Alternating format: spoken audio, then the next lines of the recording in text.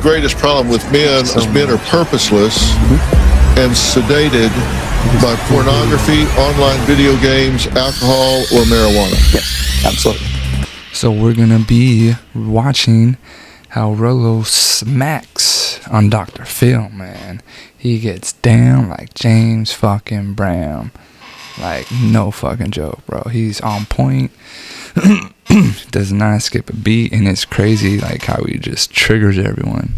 And he is just stoic and in frame and just like a fucking man. Let's fucking get into this right fucking now. What men go for. Okay. Rollo Tomassi is a blogger, author, and YouTuber whose 2013 book, The Rational Male, has come to be considered the unofficial Bible of the manosphere. Now, he says everything that you hear from Andrew Tate is usually a derivative of his book and his teachings. We have women who are building themselves up according to this strong, independent, female fempowerment narrative. And as a result, all they've done is become the man that they wanted to marry. And guys don't want to have anything to do with that. So what do I tell them? What do I tell that chick who's 26 years old, who's probably making more money than most of the guys I know? She's an alpha male, right? What do I tell her? Dumb yourself down? The first thing out of my mouth is, well, you need to be more feminine. Right? Get in touch with your feminine side. You've got to invest in your beauty, invest in your femininity, rather than, being worried about like starting some gourmet cupcake retail outlet. Because if I don't, then I'm not feminine, and then they're not going to want to get with me. Oh, well, you mean I'm going to be 38 and lonely? I guess I'll die alone? Yeah, unless you do something. And if that sounds like dumbing yourself down, then I don't really know what else to tell you. Bro, welcome. Thanks for having me. So, your book and the things that you espouse predated Andrew Tate. By about 10 years. All I do is present facts. And what happens is particularly now, and I've been doing this for about 20 years, you will see a lot of come-ups right now who want to take it and run with it on TikTok. They want to take it and run with it on Instagram. We live in the social media age. And a lot of the work that I've done really for about 20 years right now gets distorted quite a bit. And I think we're at that point right now where things are getting distorted. And again, to the point where I've got to come on the Dr. Phil show and be an apologist for Andrew Tate, which I am not going to do. Yeah. So why do they call you the godfather of the manosphere? The manosphere is sort of a consortium of guys who get together and they compare notes. So the manosphere proper started right around, I would say 2002. In forums. It developed and evolved out of the old pickup artist seduction community forums that were online at that time. And then it developed into the blog era, and then it developed into the social media era, and now here we are in the YouTube era. And it's been, like I said, about 20 years coming right now, but the manosphere proper is a consortium of guys who get together and they compare notes about really three main things: money, muscles, and game. So, and by game, I use game in the terms of social skills at this point. So, and these pickup artist sites that you're talking about, people were putting up websites and all about how to pick up women. That originally was discussions on forums where men all over the world would get together and say, let's compare notes. Let's compare notes, let's get together, and let's see if we can figure this out. Well, I've seen a lot of seminars and stuff where you can sign up and take a course, and they guarantee you if you have trouble getting dates or picking up women, they tell you that they guarantee you take this course, you'll date the hottest girl in the room. And I don't know anyone that is guaranteeing that at this stage. I don't think anybody has ever guaranteed that. However, if there is a benefit, a net benefit for that, it is the fact that you can take a guy, such as Ben here, and level him up from, say, a 5 to a 6. Is that not an improvement? If you went from being ordinary to being somewhat extraordinary, is that not a net benefit to a gentleman like Ben here? You say the greatest problem with men is men are purposeless and sedated by pornography, online video games, alcohol, or marijuana. Yes, absolutely. What do you mean sedated by?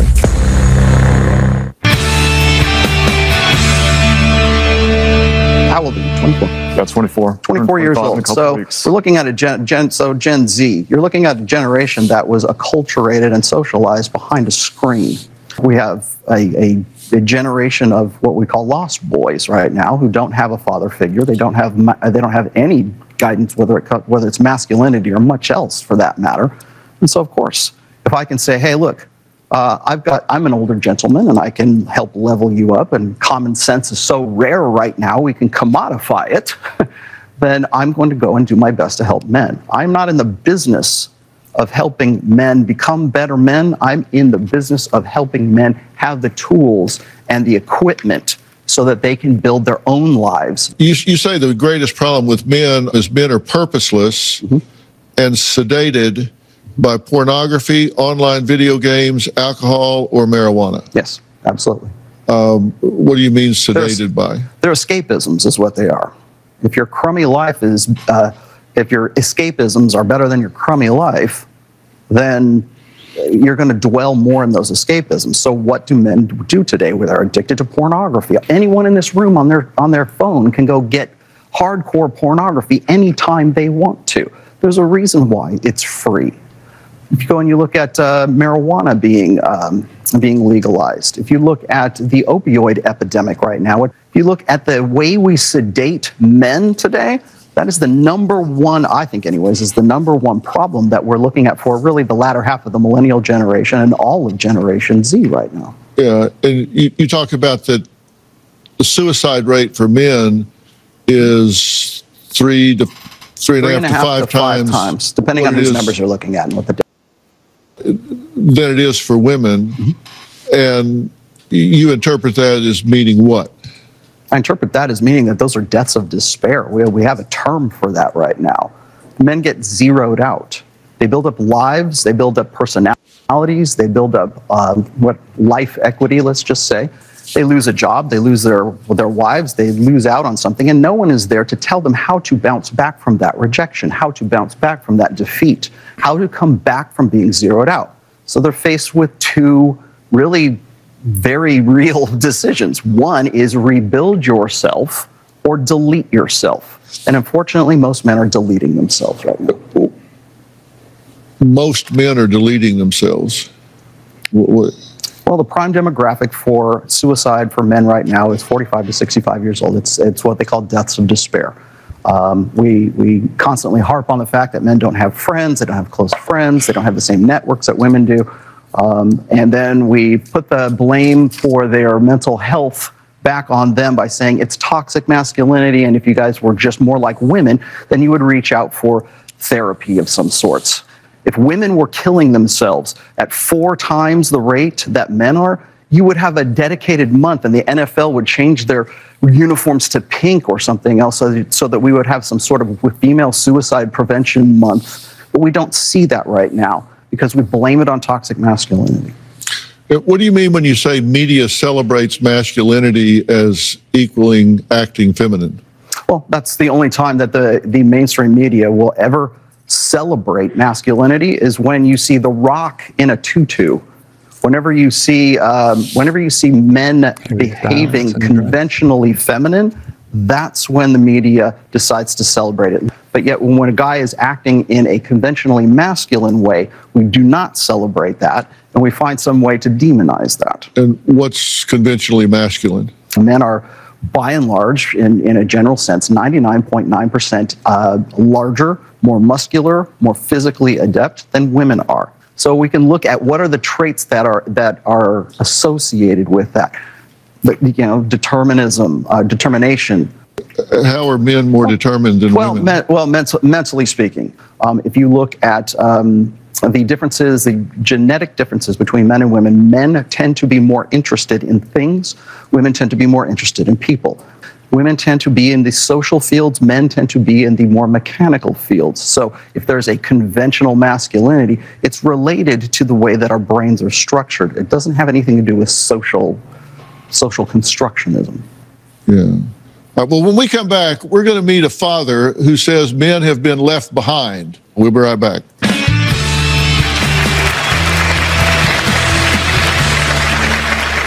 Okay. Now, Rollo is fucking on point, man. He is bringing the fucking heat. And I just like, it's, oh my God, you know, this is like what we need. Because I am so happy he did this, because otherwise we're gonna get other femboys, soy boys who are gonna like represent the red pill in a very, very like fucked up way, in a way that it's, you know, not the way that should be represented. And Rollo, he is the godfather to represent it, and I love that he's doing this. He is so on point, like right now, it's fucking crazy. Monday on an all-new Dr. Phil. My daughter is addicted to social media. His teenage son shot him and then killed his mother because they took away the violent video games Daniel was addicted to. That's Monday. Closed captioning provided by... Have you... I have had opportunities to cheat for pretty much my entire marriage. The healthiest way to have a good marriage is to have opportunity, but she gives you no reason, and so she takes care of you. Now, there's a lot of other guys who are in the same boat, right? They are with a woman who takes care of them, even though they have the opportunity to cheat. Those guys, the women that they're with, realize that that guy is the kind of guy that other men want to be and other women want to be. And so as there's that hindbrain realization of that, prompts behavior on the part of that woman to say, you know what, he's a good dog, but I got to pet him to keep him on the porch.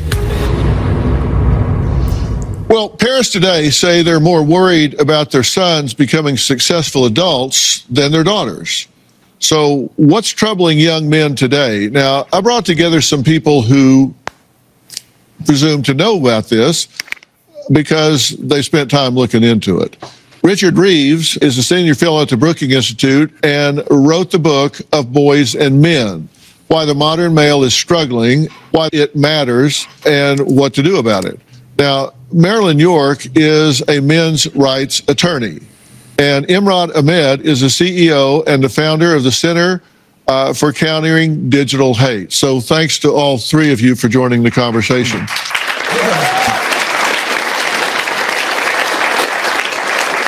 Marilyn, let me start with you. You've been listening so far. What do you have to add to the conversation before I ask you any specific questions? Anytime a man tries to interpret a woman, it's embarrassing. And anytime we try to interpret a man, it's embarrassing. Like, we need to stay in our lane a little bit more. When I hear a man telling me what I want as a woman, there's just some misconceptions being thrown about as though the generalities are true. And we're missing a huge component of relationships that's a really important one, and that's intimacy. We're talking all about prestige, and relationships have two components at their very base: intimacy and prestige. And every relationship at its core is a mix of the two. Even take the super old rich guy and the super young hot girl, there is a component of intimacy to their relationship that works for them, in addition to the prestige that comes with his success and his monetary gain and her beautiful body and her youth. And so I feel like we're missing it, and we're doing a disservice to both genders. And the other thing is, it always feels like a gender battle. Like, it's always men versus women. And even at home, I cannot talk about this with my own husband. I cannot talk about men's rights with him. I want to kill him in about 30 seconds. And I'm like, I'm on your team. Like, I represent dudes and I hate you. And I'm never extreme enough for him. And he likes to spew facts at me. Like, men are always guilty when the police come. I'm like, what? Who? Have you been arrested? Last time I checked, you've never even been investigated. What do you mean this always happens? He's like, you know it's true. It's a fact. I'm like, oh my God, it's a fact again. And I do know it's true. I actually watch my poor male clients get arrested for ridiculous stuff all day. I can give you 100 case studies that would break your heart. But when he says that, I want to deck him. And why? Why does it have to be that way? Why can't I just calm down and listen and not be in competition? And I can't. I fail, at least at home. I'll try to do better for you, doctor. Thank you. Yeah. Tell me if you're going to deck me right before you do it, right? Now, Richard, what do you think about Andrew Tate? Well, first of all, everybody has heard of Andrew Tate. Certainly everybody who's under the age of 40. He had 12 billion views on TikTok. He was searched 4 times as much as recession, for example. And so people know who he is. And I think I was actually listening to Ben earlier, and I have three sons in their 20s as well. I got to tell you, the paternal instinct in me was coming out very, very strongly listening to you. I really felt where you were coming from. But I also think the fact we're having this conversation this way tells us what a horrible mess we've got ourselves into. It is quite true that we don't have a positive vision of masculinity that we're passing on, but it has to be one that is compatible with equality between men and women. We need a positive script that we can give to our boys, and I've tried to raise my sons this way, but not one that in any way makes women seem lesser. We don't have to make women seem less for men to be more. And that's right. And some of what you say has some real truth to it. There are some biological differences between us, but they're not determinative. They don't determine your role. You say the biological role. Women are designed to bear children. Well, duh.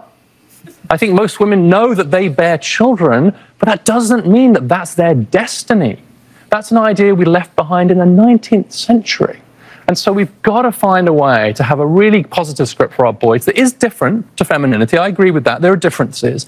But it's got to be one that's fit for the 21st century. And I got to tell you, that means one that absolutely looks women in the eye as our absolute equals. Even if we're different in some important ways, we are absolutely equal. Our relationships have to be built on that equality. So let's get on with the task of a positive script for masculinity that is not anti-women. Yes. Do you think that's possible? Let's get on with the task of a positive script for masculinity that is not anti-women. Yes. Do you think that's possible? No, I think equality is a canard right now. Equality is defined by what? See, the thing about equal opportunities. Okay, equal opportunities. A female president. But yet, okay. Women on college campuses. Okay, equal those pay. are equality of outcome right now, Right. not equality of opportunity. We have equality of opportunity. What on this side of the fence, anyways, is advocating for is equality of outcome, and that's the real problem that we're looking at right now. The other part of this is that what is equality defined by?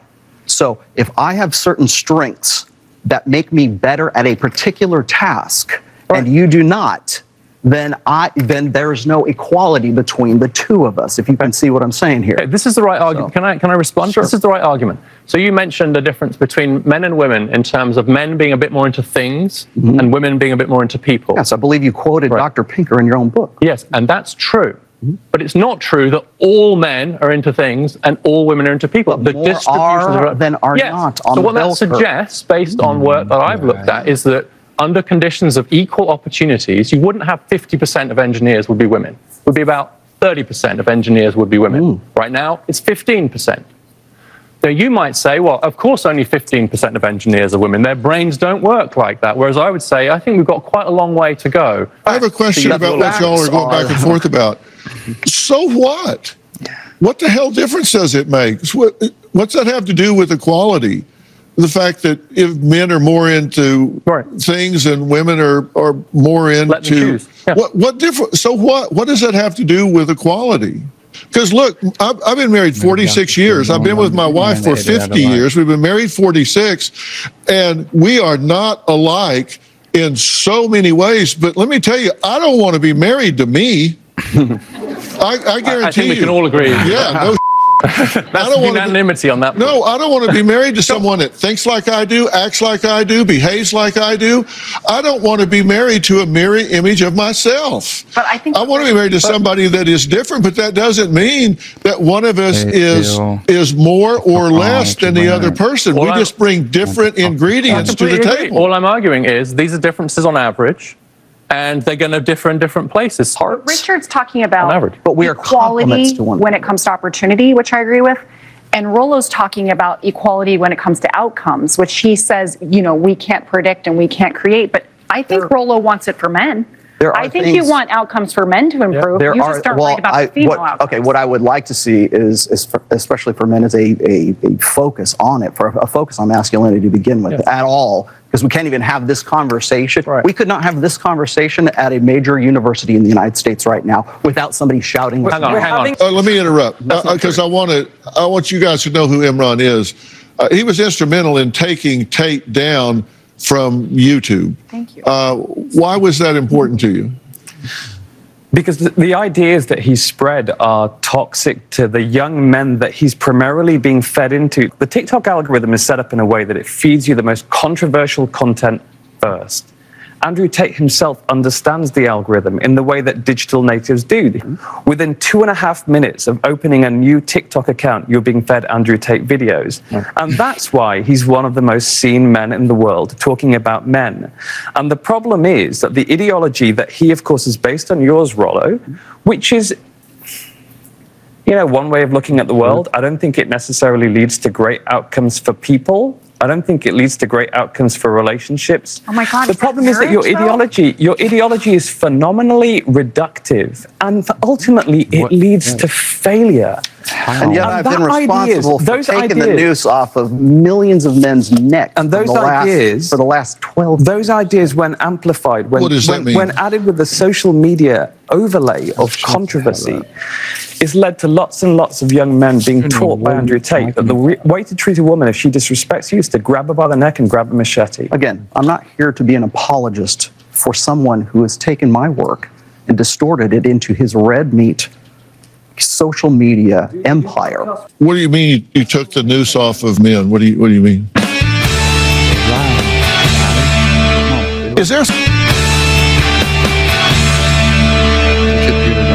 What do you mean you took the noose off of men? What do you mean? What I'm saying is that I've been, well, my work has been at least in some way instrumental in preventing suicides. It causes harm to women. You talk about suicide.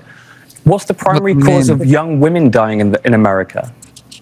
You tell me, man. Partner violence. Yeah, because men are violent. We have a proclivity for violence. We have better trait aggression than we do agreeable. You claim to have this great compassion for young men who you say are harming themselves, and yet when I say to you that the thing that's killing young women is men, you sneer with such anger at me, and you say to me, "Do you know what men are being killed by one way of men? So men are killing men, and men are killing women too. It's not suicide; it's male-on-male violence as well." We've got some audience members listening to all this, and I see some of you really squirming. If you got a comment or question, raise.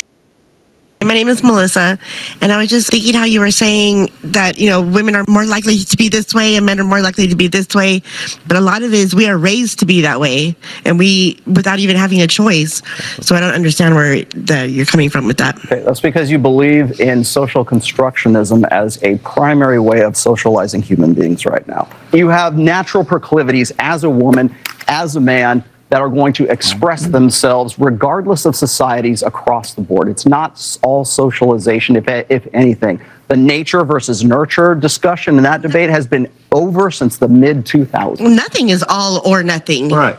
Is what I'm trying to say. Exactly, but what I'm saying is that you have innate proclivities as a woman, as a man, that are going to express themselves. So again, as I was saying, in gender-neutral societies, men are going to lean one way, women are going to lean another way. It's not because they were taught that way. It's because that's what their natural innate inclination is. All right, we're out of time for today, but we'll be continuing this conversation.